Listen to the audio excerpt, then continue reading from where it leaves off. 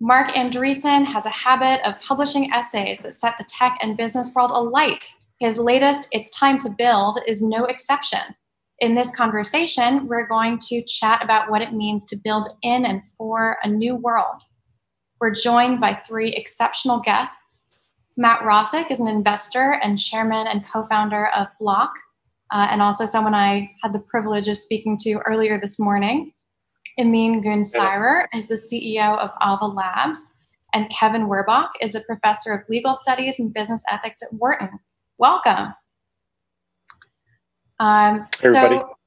So we're obviously here at a real inflection point, not just with the halving, but also in history. Bitcoin emerged from the last great financial crisis. What do you think is going to come out of this one? Maybe Matt, do you want to kick us off? Sure. Thanks for having me, and good to see a lot of friendly faces here. The world was pressure tested over the last couple months in a way that nobody's financial model or mental model would have anticipated. It's every supply chain, money flows in terms of how the government disperse funds, communications, the internet, the way we collaborate, the way we communicate. Every single thing got pressure tested in the weirdest way possible. And I think that pressure test and creating that muscle memory to say, well, how do I now build and change and adapt and react to this is the real question. And we see lots of opportunity that comes out of that. We see, on one hand, all this cost, this calamity, this human life on one hand, and to say, I never want to see this happen as badly again. And so what do we put in place in terms of process and systems and protocols, both kind of workflow and code-wise, to at least temper that the next time around? And so, some of the discussion going into this panel was Marc Andreesen's A Time to Build, or in the crypto sense, A Time to Buildle, and really think about how we look at money flows going forward, supply chains going forward, identity, and just how we do things to create more resiliency in our systems.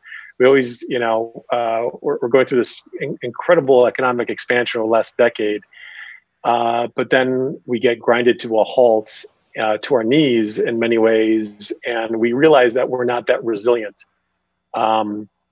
There's resilience in humanity, no question about it, but our systems need a lot of work, need a lot of help, and there's a lot of 100x opportunities that come out the other end of this. Gun, do you want to give the question a shot? Sure. Let's see. I have, I think, two things to say, maybe, two big points to make on this front. Number one, we're seeing play out in front of our very eyes exactly what played out in 2008. The incumbents get rewarded. Those people who are intermediaries, their positions are protected, and in fact they get this special treatment, even though they don't have the most basic of all financial security measures not taken. We're seeing giant conglomerations employing hundreds of thousands of people. It turns out that they're really not able to weather a short duration downturn in the economy, and they're laying people off the day after the very first sign of a downturn. So and yet they are being protected. People who never pay taxes, they're being protected. So the kinds of forces at play reveal the true nature of power.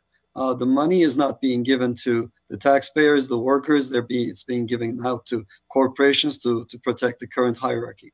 And this is something that we're going to see time and time again. And disruption is called for.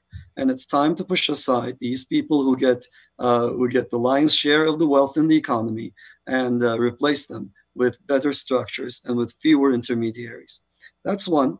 And two, to Marc Andreesen's point that got us all together here, he has a fascinating essay And the essay makes a point that I have found in my personal life to be true, that an economy, kind of like a regular person, goes through phases. And there are phases of expansion, of growth, and also phases of downturn.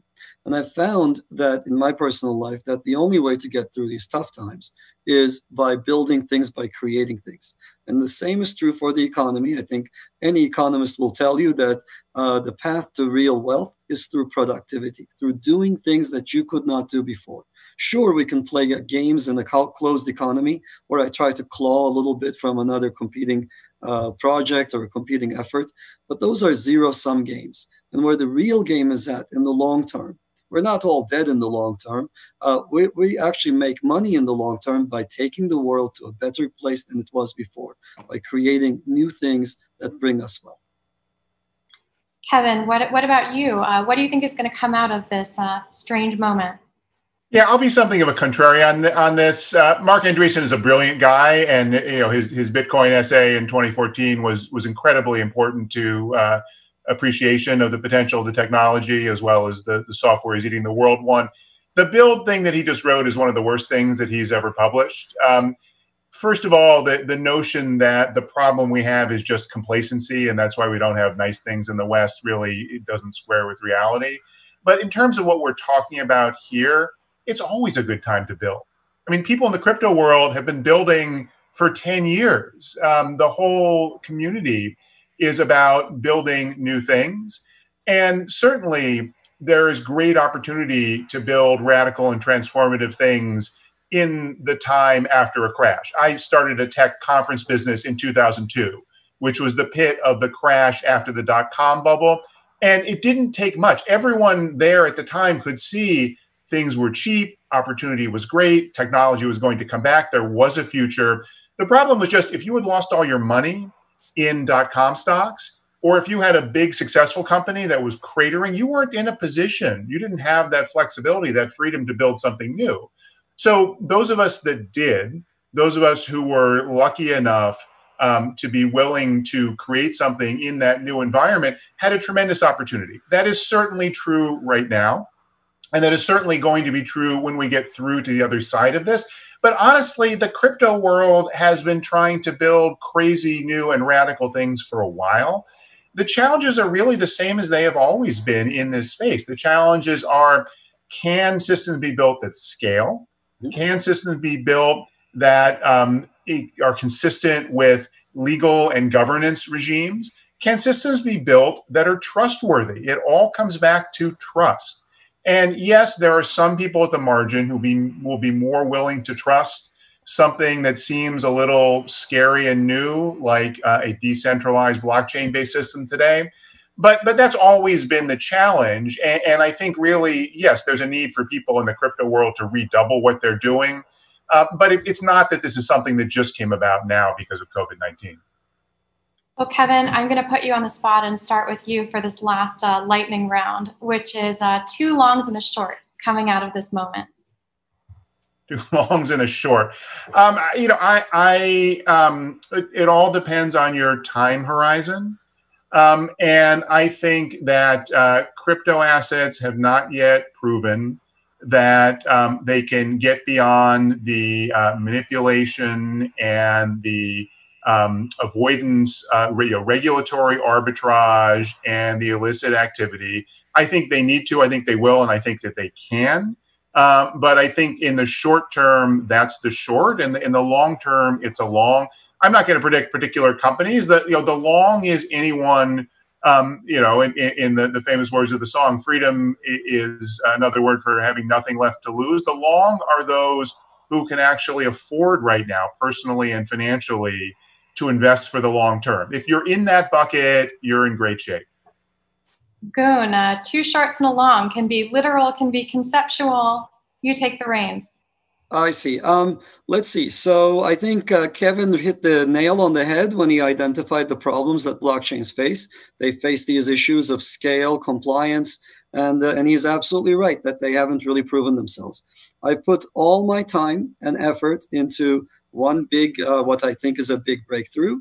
And at ava-labs, we're building a new coin called Ava that actually addresses the scale and the regulatory compliance the legal foundations, and the governance problems found in blockchains. So I'm really excited about the opportunity. So when it comes to a long, it's very clear where my time and effort is going. When it comes to shorts, actually, I should mention, I'll do two longs and a short. My second long would be any of crypto. I suspect that with the recent activity that we have seen from the economy, what happened is we put a lot of kindling around the dying fire, and that kindling is going to catch fire. And Kevin is surrounded by that fire about to come later on this summer in his background. And I think there's so much free-floating money that it's bound to try to go into every asset class that's out there that doesn't require much scrutiny to go into. So not real estate, and that's going to be my short. Commercial real estate for sure. And that's my short. The long is any asset that's easy to buy. And on this side, we already are seeing an enormous fluffing up of stocks far beyond where they should be. At some point where people are going to realize that these things are way too fluffed up, that the PE ratios can only be so high. And we're going to see that money go into all of crypto across the board. And among crypto, there will be some coins that rise above the fold because of the team, the ideas, and the execution. Matt, very quickly, lightning fast, 2 longs and a short, and then we'll wrap the session. Yeah, I guess I would echo what my panelists, fellow panelists mentioned. I still think, a Bitcoin over the long term is an incredible generational opportunity, not only for investors, but also for entrepreneurs building around that ecosystem. We're 10 years-ish into the ballgame, and we still have a lot more to build, everything from institutional, industrial, and decentralized mining to the exchanges, to the wallets. Just on Bitcoin, the highest market cap piece. On one hand, it's gotten a lot better than it was over the last 5 years. But from an institutional basis and really moving the needle for crypto, we still have a lot more to do. And think about the scaled platforms. They're all measured in months and maybe a year or two in terms of longevity, whether that's custody or wallets or exchanges. And you could say, well, some of the exchanges in Asia have been around for a long time. But in terms of the regulatory framework of institutional money coming in, I think it's really got to hit its stride here soon. All right, Matt, I'm so sorry. We've run out of time. I'm being pulled, but everyone go follow Matt on Twitter to make sure that you get these insights. I could have this conversation all night. Listen, all you guys, I really appreciate you being here. I had a great time talking. Thank you so much for having us.